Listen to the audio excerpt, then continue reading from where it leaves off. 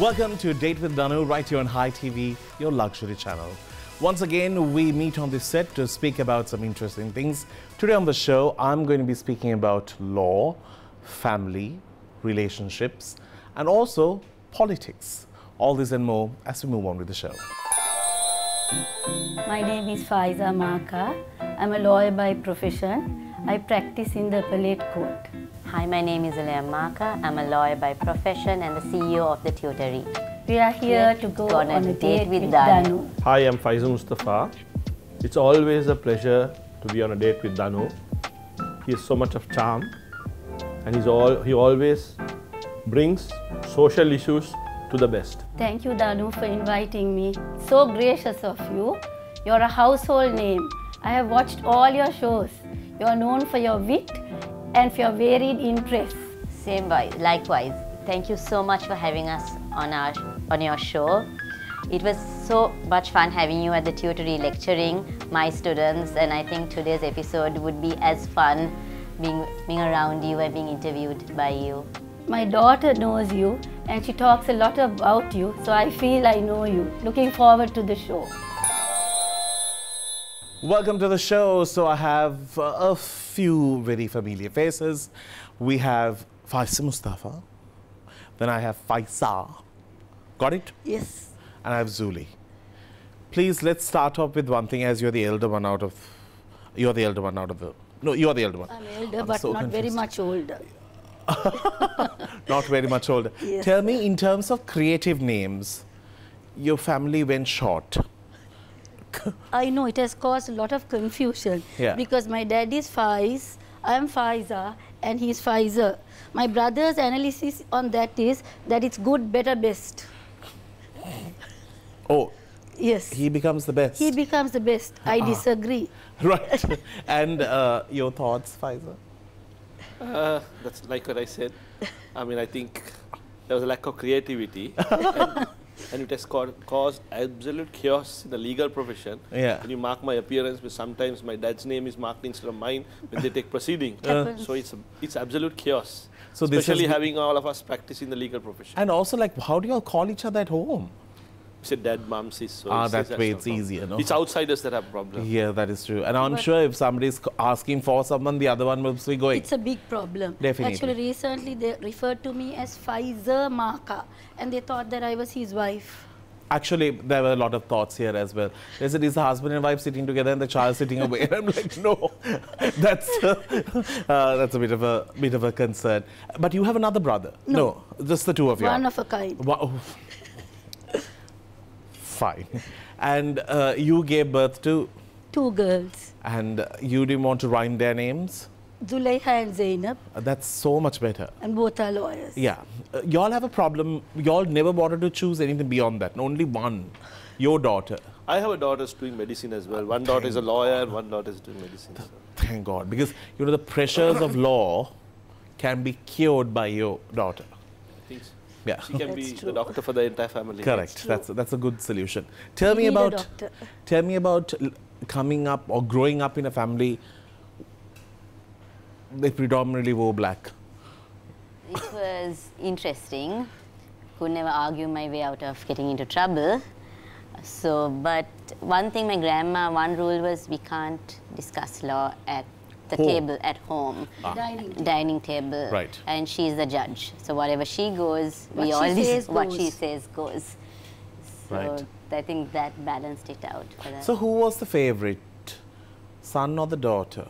I think it's me. But he says it's him. He is just sitting there and giving me a look, saying, figure it out.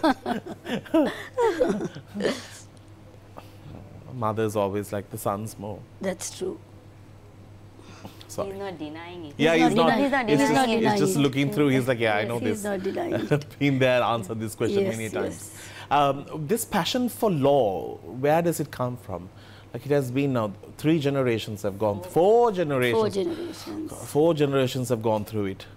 My grandfather also was a lawyer. Right. My father is a lawyer, as you know, and my brother. So most of us are lawyers. And also when I was little, I used to spend a lot of time in my dad's chambers and my grandfather's chambers. Right. And I used to travel with my dad outstation because he was a crown counsel. And I used to watch the proceedings in these outstation courts. I used to accompany him a lot. And I was just fascinated. And I always wanted to be a lawyer. Right, okay. But it has, there's such a huge market for law in terms of the business framework. But actually, the ones who are out there practicing in a court is not so many. That's true. Very few ladies. Why is that? It's a male-dominated profession. It's very difficult to make it. It's not as easy as you think. I mean, it's not what you see on TV. Or it's not what you see in Suits. That's true. It's very cutthroat as well. Okay. And no substitution for hard work. And Faisza, do you think women don't have a place in that? No, I think it's a tough challenge for a woman because Sri Lanka is a male chauvinistic society. So I think, unfortunately, we don't have women in parliament as well. Yeah, true. So women generally have more confidence in men than their own kind. So that's primarily the reason. But I think in court, people see getting a man to appear for them has more authority. More authority. That's Unfortunately, that's the case. Yeah, because I also know that some of the most popular divorce lawyers are men.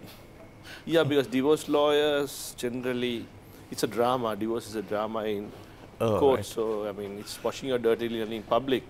Right. So, I think they feel men do a better job than women do. And also, Danu, if I may interrupt, when a woman appears in court, it's very difficult because you're supposed to be feminine and also appear for your client, and in the best interest of your client, you have to be aggressive at times. Yeah. So you have to strike a balance, which is also a bit difficult. Now, for they a have woman. brought in colors, right? Yes. To court? It was always there. Ah, okay. Yes, yes. No, you can omit saris now. Yes, you can. Right. Yes, you can wear frocks, suits. Suits. Wow. So in suits and all. Fancy. All right, we're going to get into a break. We're going to come back and speak about what is the fourth generation up to and so much more after the break. Do stick around.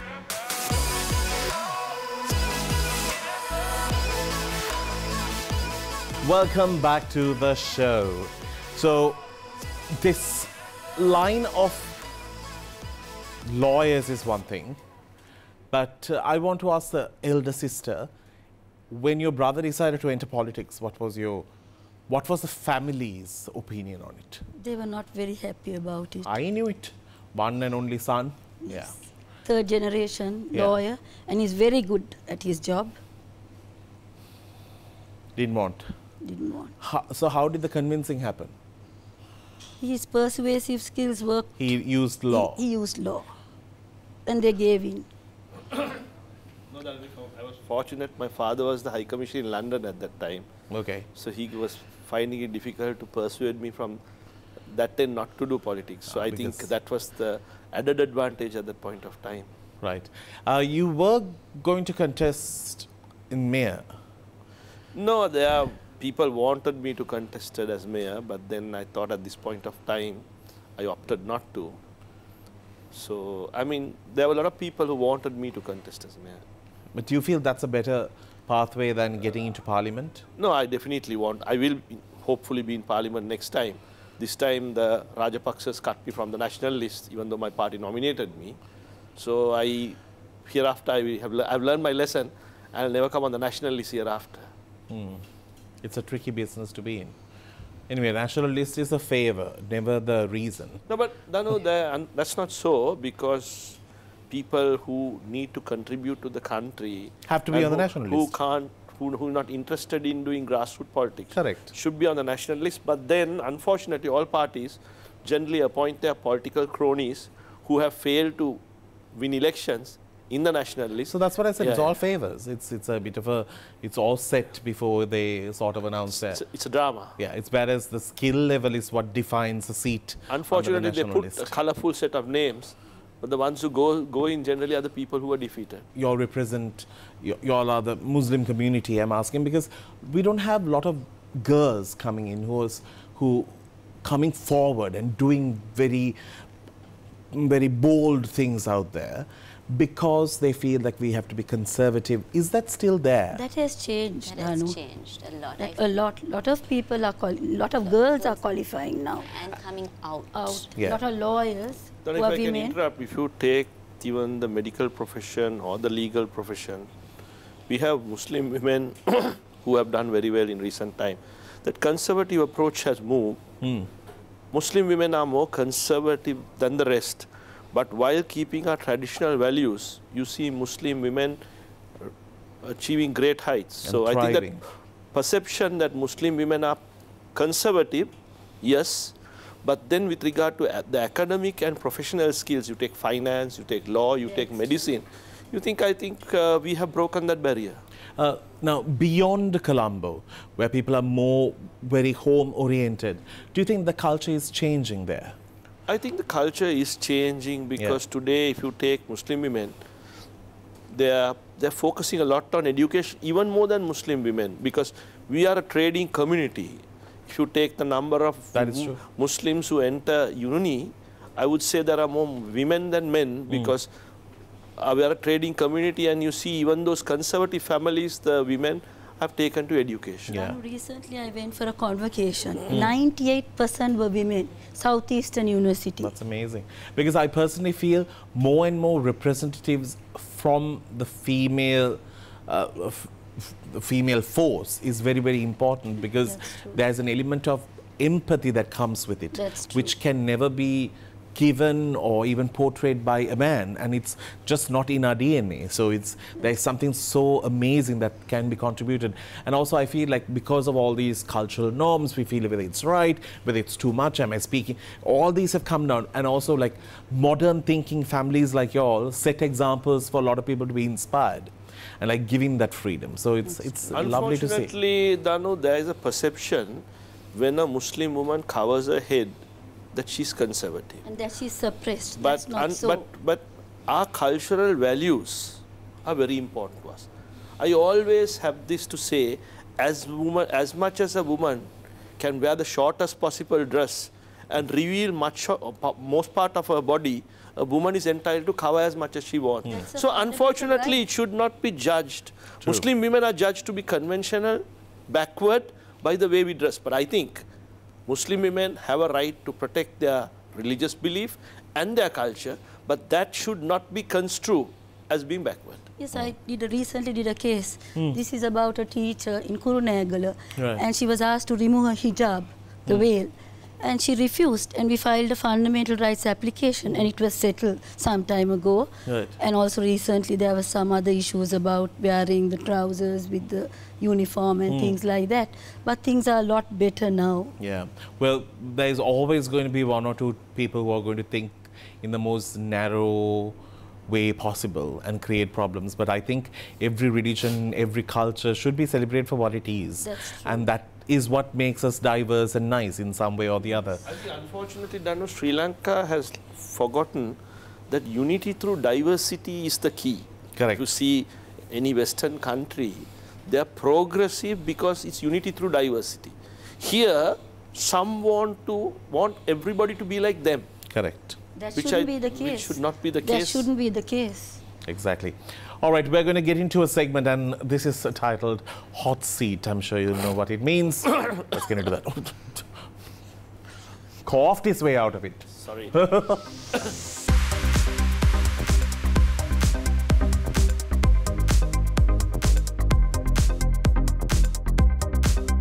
Welcome back to the show. So it's time that we ask some very pleasant questions. Now, some of this is directed to the man who has witnessed the big house. Yes. Some are for the three of you.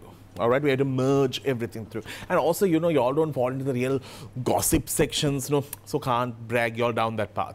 Y'all walk away with a gift bag from Crystal Luxury Wellness. All right, here we go. Faisza, this is to you. And of course, all of y'all can answer, but I'm asking from him. Who, in your opinion, should be held accountable for the Easter Sunday attacks in 2019? RW, Maithripala Sirisena, Sri Lankan intelligence, all of the above? I don't think you can point the finger any one of them, Danu. Easter Sunday was committed by terrorists, misguided youth who caused a calamity and who are responsible. If you take the 9/11, then you should blame the US president for being liable. There are security lapses in all systems, and there are intelligence lapses. So I don't think you can pinpoint at any particular person for being culpable. So I would say, DANU, let's not talk about who is to blame. There was a lapse in our system. We need to get our act together and see that such an incident doesn't occur in the future. I agree. Okay. Someone you wish were back in Parliament. Mervyn Silva, Ravi Karunanayake, Duminda Silva. I don't like to comment. I'm a politician, DANU. I don't like to comment when you mention names, right? Okay. I don't wish for any particular person coming to Parliament, not coming to Parliament, because being part of the system, I generally don't comment on others, DANU. So I would like to pass that question okay. now. Ravi Karunanayake. Can I ask you, who would you like to come? No, this is my show. I'm used to teaching and asking the students questions. Who would you like? I'm asking you. No, I have no answer. This is me dodging the question. Right. If the following people were to be doing other jobs, what sort of jobs would you recommend for them to do? Geeta Kumarasinghe. Geeta Kumarasinghe, she was an actress, so other than being a politician, I would say she was a great actress. I agree. Before my time. She's quite there still. Bhanuka Rajapaksa. Who was Bhanuka Rajapaksa?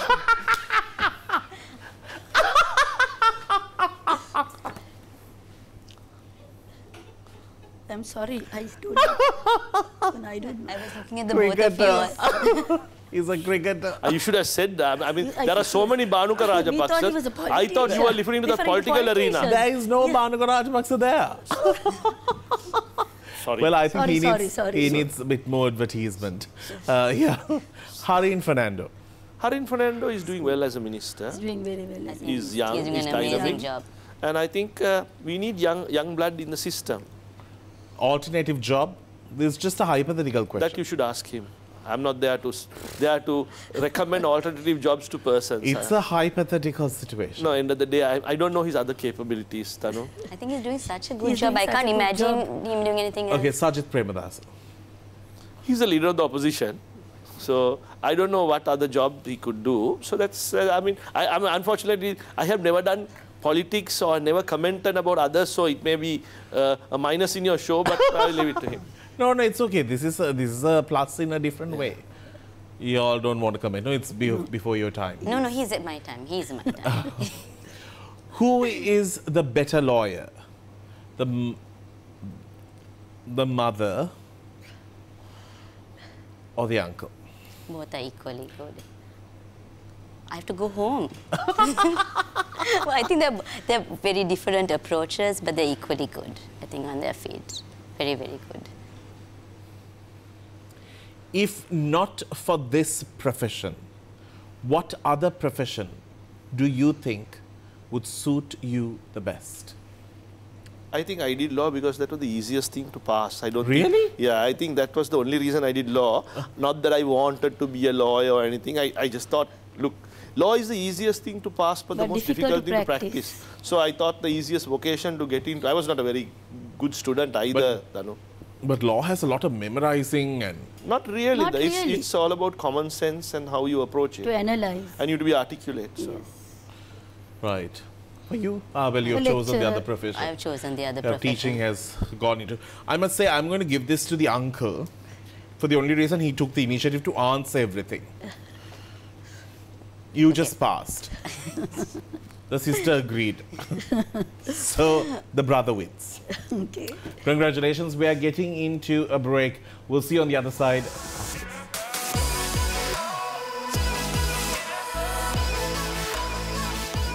Welcome back to the show. I must say, hard to win an argument with 3 lawyers in the house. It is a task, I'm telling you. I normally they say that I have a big mouth, but you all have bigger mouths. Let's speak about home life. How is it? Like when you all leave the titles, when you all leave the professions back and go home, how are you all at home? We are a close-knit family. Okay. We support each other. Who annoys who the most? I think we are like any other family, right? Everybody annoys each other. Everybody has their shares of the problem. Everybody has their share of bickering. So I think we are no different from none. If we go on a trip, all 4 generations go together. So it's very difficult to coordinate a trip. Very difficult. So it's very hard to organize a trip to go. Very difficult to organize and a all trip. of your schedules should clear up. Yes, it's very difficult. In this journey where we come across so many people, we like, you know, we have so much of hate spoken, all of that. End of the day, what I asked was, you all are still a family and you all have the same emotions. Mum will feel for her son the same way. And politics is a dirty business. And when people misunderstand him or speak bad about him, because they can, because he's in the public eye, and they're like, okay, just speak about him. And you'll hear those or you'll read those. How has it been for you as a sister? How has it been for you as, you saw him as your Malli? But That's right. It's different in the public eye. Actually, we are very close, and I've always felt responsible for him. So it's a bit difficult at times, but I've got used to it over the years. Can I just interrupt? My mother cries when she sees some about me, sorry.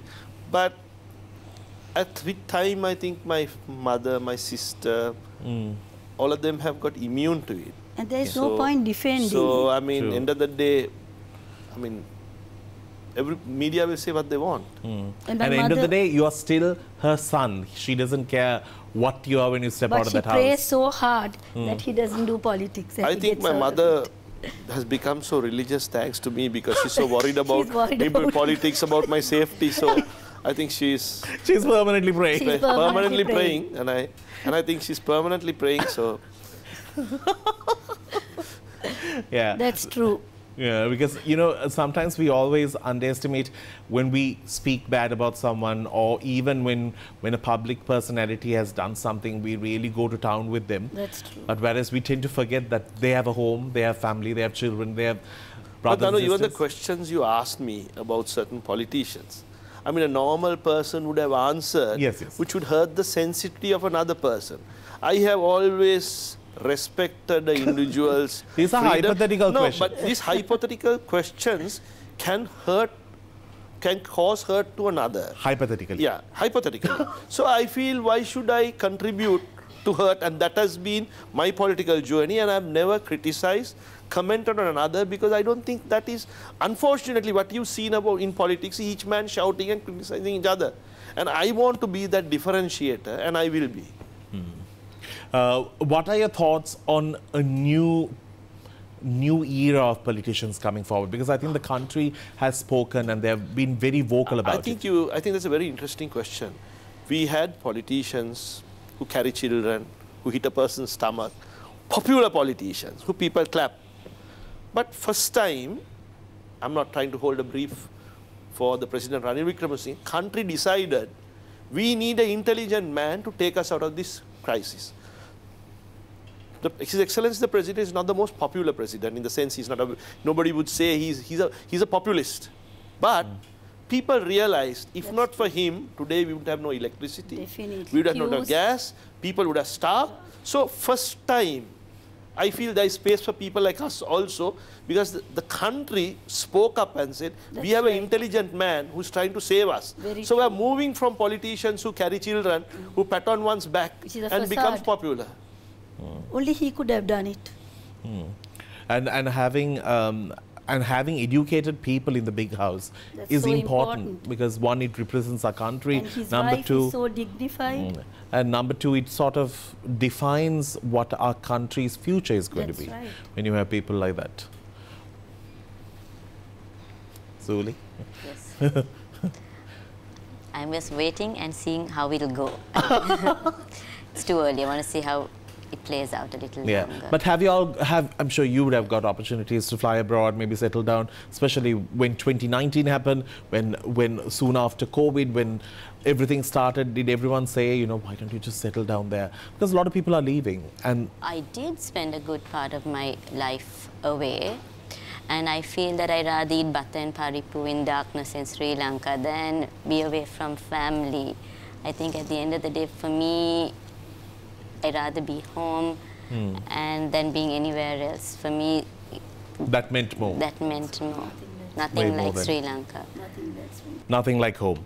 On that note, we have a game, and it's called Yes or No. It's a very simple thing, but this has a very deeper meaning to it. We have realized you tend to understand way more than just the words. We'll see you with that on the other side.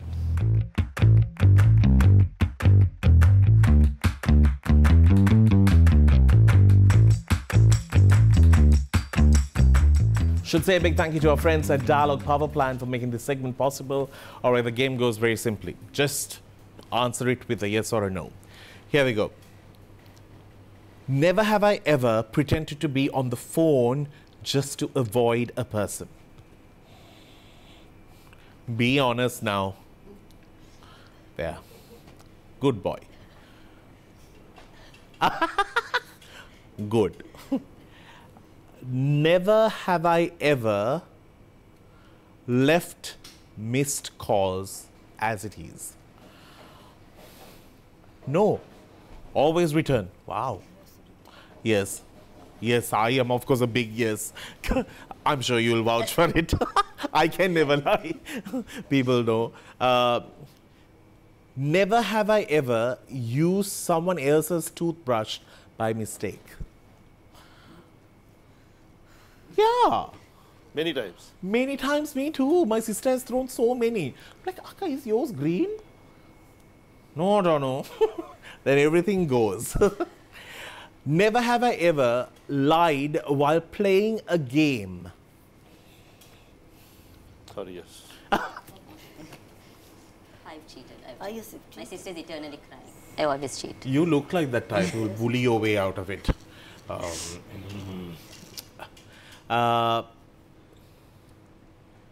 Never have I ever binge watched an entire series in one day. Really? Queen Charlotte, Bridgerton? Ah, that's 5 episodes, right? That. I watched Suits by not going to work for 3 days.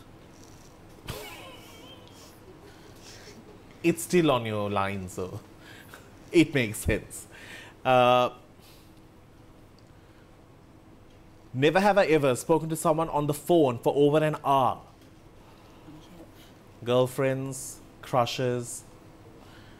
This one is slightly lifting so that the father and the mother won't see. I don't know, Ma. I don't know whether I've ever spoken to anyone. I have. Never have I ever laughed so hard that I have spilled out the drink I drank. No. Okay.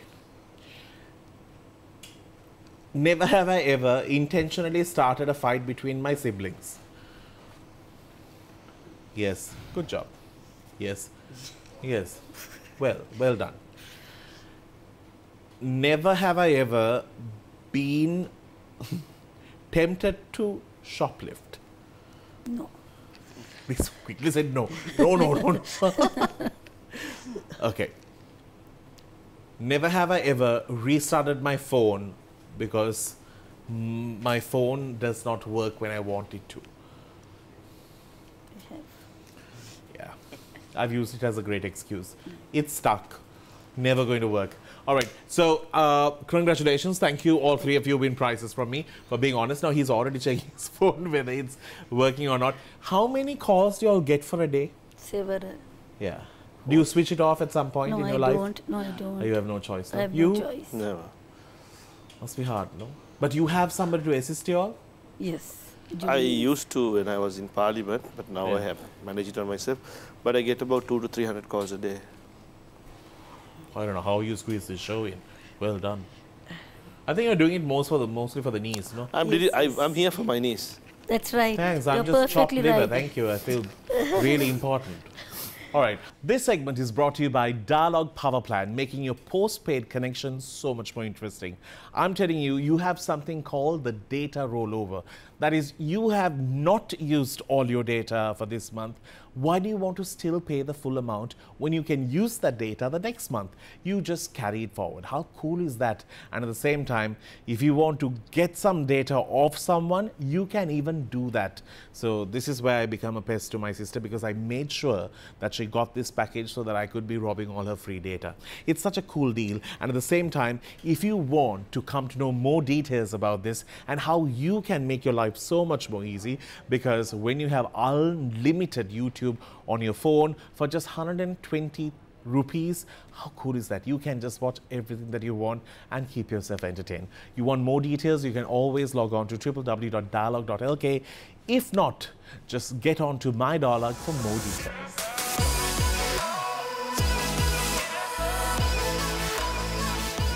Let's get into our segment, Dish the Dirt.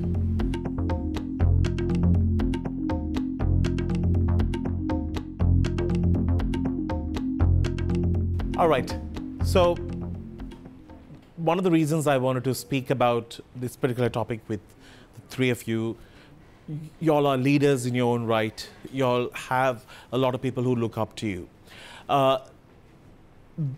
In 2019, when this whole country saw people as enemies for the act that happened, the Easter bombing, even like people who we have tingle-mingled in our society with just turned against each other saying, oh my God.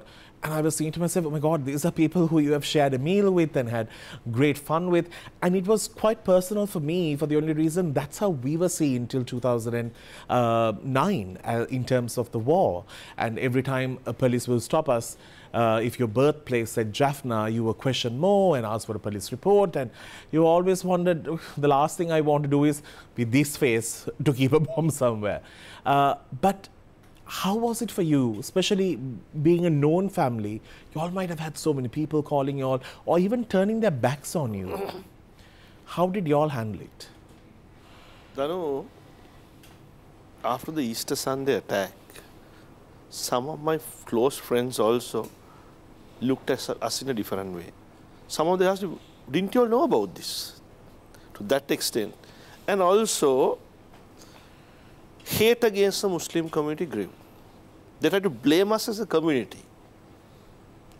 And I was asking them why. I mean, a few misguided youth caused this situation, and you're trying to blame the entire community. 2 million Muslims who live in this country. But it happened to the Tamils as well. When the LTT fought the war, some trying to brand every Tamil as a terrorist. It happened to us, but then gradually, with time, people realize that every Muslim is not a terrorist. But the shock, the anger, the hatred was towards, the wrath was towards our community. But it was unfortunate, but with time. How could you all do such a thing? And some used this as a political tool. It was very hard.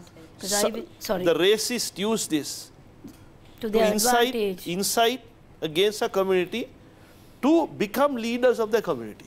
You take Dr. Shafi's incident. They went to the extent saying that he cut the fallopian tube so that Sinhalese can't give birth to children. Then you had people like Azad Sali who was taken in. That's what when you Hijaz Hizbullah. So, I mean, 200-300 youth, thousands of Muslim youth were taken in. So there was a major anti-sentiment campaign, and Gotabaya Rajapaksa, during his presidential campaign, used racism to become the president of this country. In terms of generations, your generation is different to your mum's and definitely different to your father and your mum. How was it in all three generations? Now, I went to ladies' college. I had no problem. I went to... no, I'm saying when this problem happened, your age... my age group, most of my friends were sympathetic, actually. They were very nice. And how was it for the younger? I think my generation is much more well-read.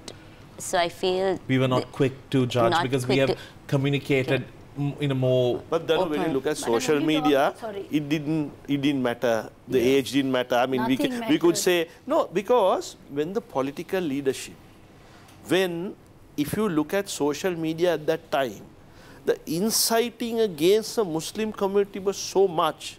They told not to purchase anything from a Muslim shop. That if you go to a Muslim shop, right? If you go to a changing room, they'll do something to see that your that you can't have children. And not to retain a Muslim lawyer, not to go, lots of things like that happen, Danu. But then when things change, you know, the irony, I used to always tell my sister, the same country that told everyone remove your scarves, remove your face they mask. They had to wear the niqab. They had to wear the mask to cover everyone. They had to wear the less mask. than like few months from And that. also, Danu, the leader who said all that, who preached and incited, had to leave and run abroad. I mean, there is a God above, Danu. The man who thought he can incite others and try to propagate a political platform based on race and religion was rejected by the Sinhalese community as well, and he had to take a flight and jump and leave the country. He is the only sitting president who resigned without finishing his term, and he was rejected. He first thought by inciting against the Muslims and the Tamils, he could be the so-called Sinhala leader. That didn't happen. But unfortunately, and fortunately for the country, all three communities says, please go. And even in the history, have we had a leader who had to run and flee? But do you feel right now the tension against the minority communities in our country, it's reducing? I think because, Danu, we have whatever anybody can say against this president. He's a very secular leader. Everybody has their issues. But President Ranil Wickremesinghe, he has lost elections also being secular. And whatever we say, he will not sacrifice his principles for political advantage. So I believe he believes in projecting Sri Lanka differently, and also he is for a secular Sri Lanka.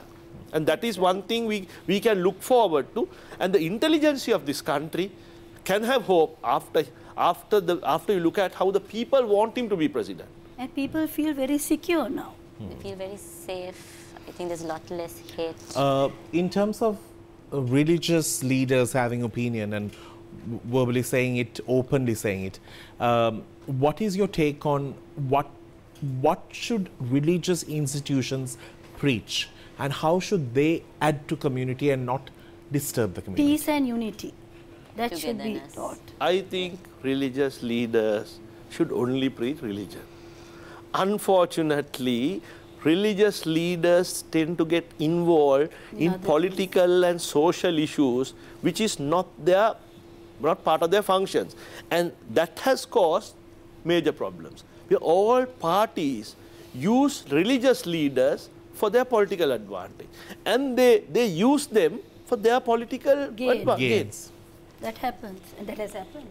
I think it's important that state and religion should be kept apart. Yeah. And I think a new wave of new politicians, modern thinkers who are educated, well-rounded, who have had friends from all ethnicity. That's right.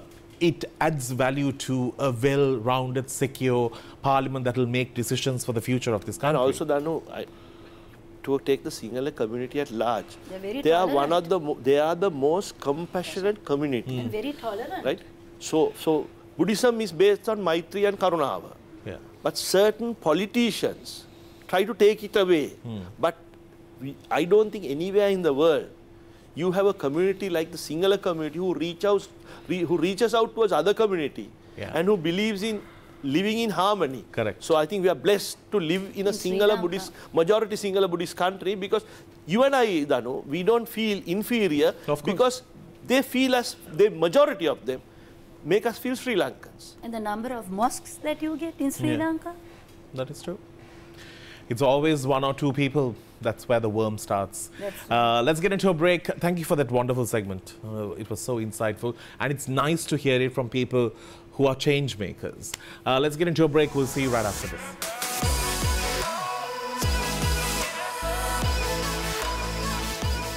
Our final segment on Date with Danu, speaking to this very law-abiding family. No choice. Asking you, now you teach kids. Yes. Are they different to the time when you went to school? Because that kind of approach is long gone. Those of us who even go for tuition classes feeling scared. We are paying them and getting more scared because we have to deal with them as well. I think now the teachers are much more interactive and engaging. than before. So I think the kids now enjoy studying with us. Yeah, and they don't believe in respect being demanded, no?